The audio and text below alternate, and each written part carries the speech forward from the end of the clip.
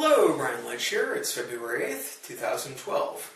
Over the course of starting up an orchard, I've bought from numerous mail-order nurseries in order to get a really good selection of trees on my land. Now, while mail-order nurseries are excellent in terms of the variety of trees they provide, they also have a dramatic range in terms of quality.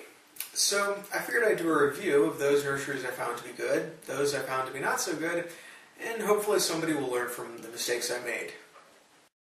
In 2009, I placed an order for about 30 trees from Adams County Nursery, and I liked them so much that the next year I put in an order for 100 trees from there. Now, all the trees I've gotten from them are of really good size, and despite my subpar gardening skills, all of them are still living.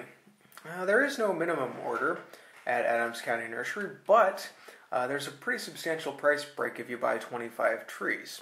It's one of those nurseries that I would definitely recommend. In 2011, I ordered 4 blackberry bushes from Bottom's Nursery, and I ordered 2 Arapaho bushes and 2 Navajo bushes.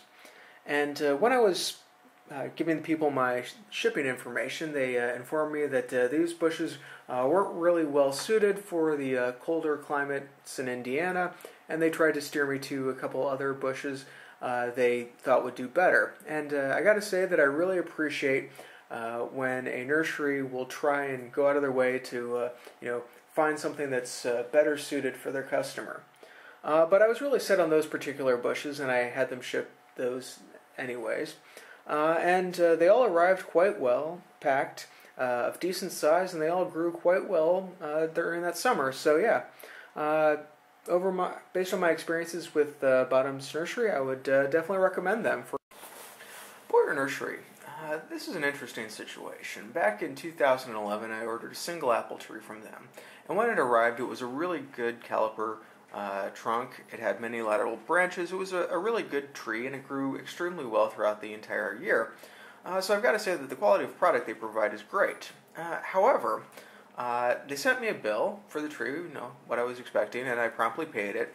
And I thought everything was great. However, a couple weeks later, they sent me another bill explaining that they had undercharged me by a couple dollars, nothing huge, and they requested I pay the balance on that. Now, I can understand a company making a billing mistake, but most companies, if they make a mistake and it's for a trivial amount of money, they won't risk offending their customers in order to recoup that cost.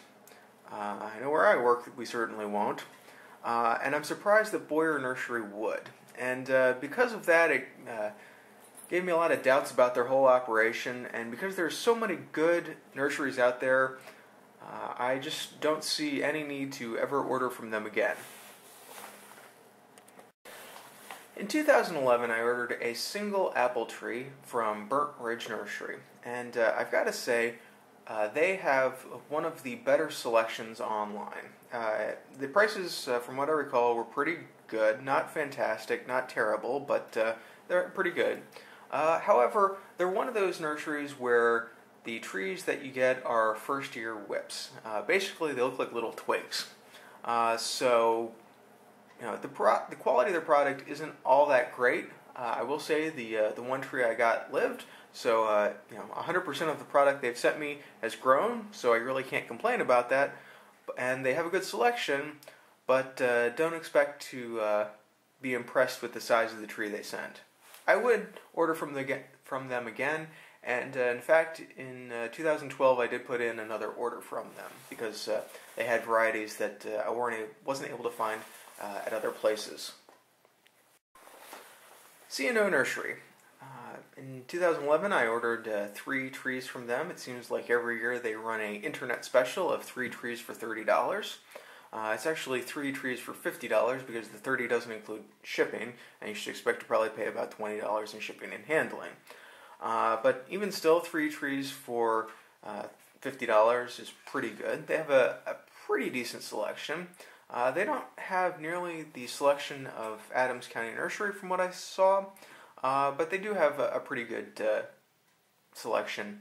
and 3 trees for $30 is a pretty good deal for such a small order.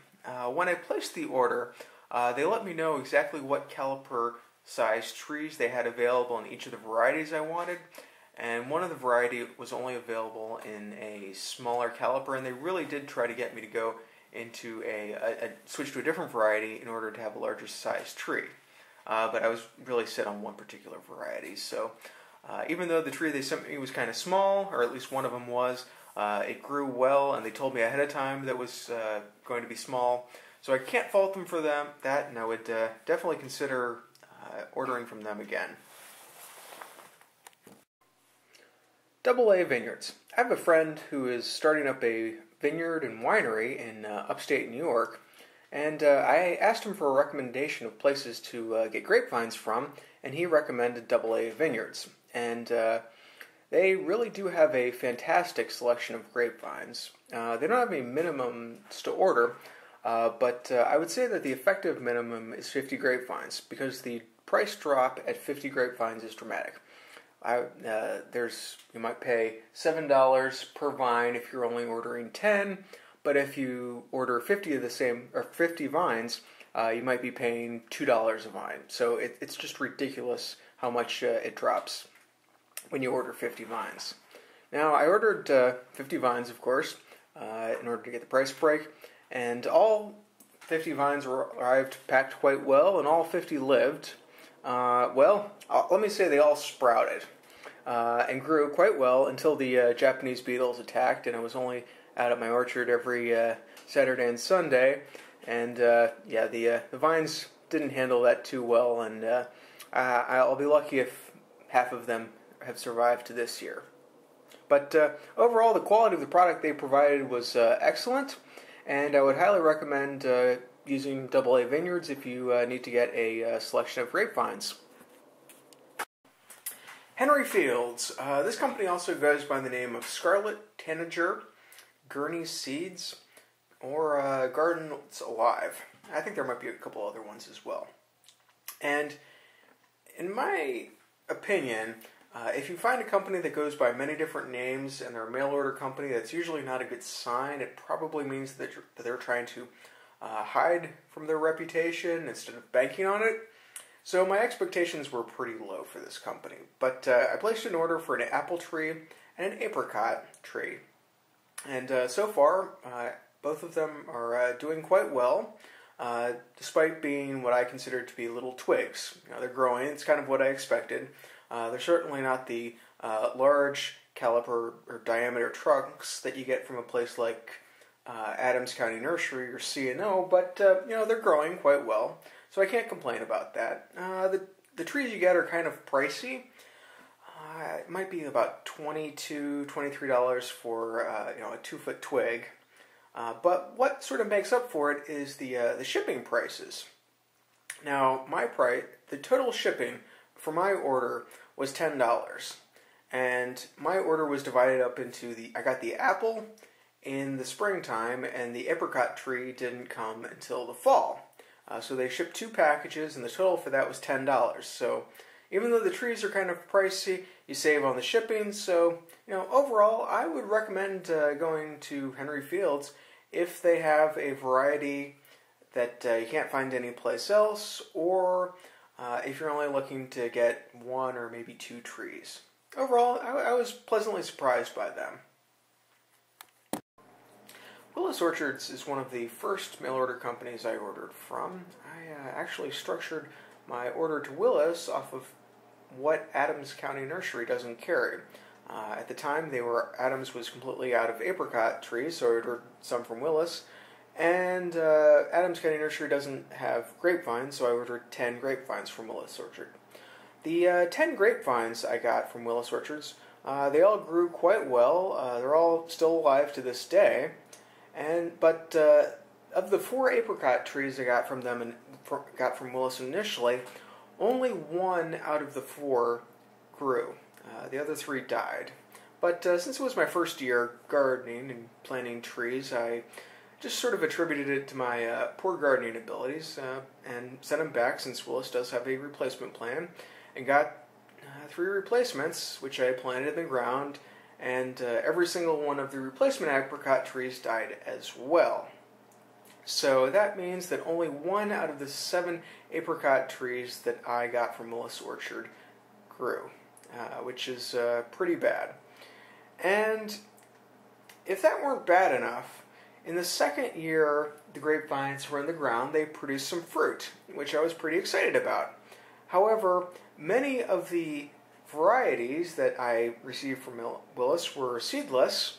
I had them all very well labeled, and many of the grapevines that they sent me that they said were seedless, turns out that, yeah, they have seeds. Which leads me to believe that many of the grapevines that I have planted are now mislabeled. So that doesn't really give me much faith in their product. And I would recommend avoiding this company if you can. It's not worth the hassle, and there are many other better companies you can go to. So that's it for the mail order companies that I've used in the past, but I will be making another one of these videos sometime in the next year or so. I've ordered from 5 completely new mail order companies, and will most likely be doing a review of them sometime in the future.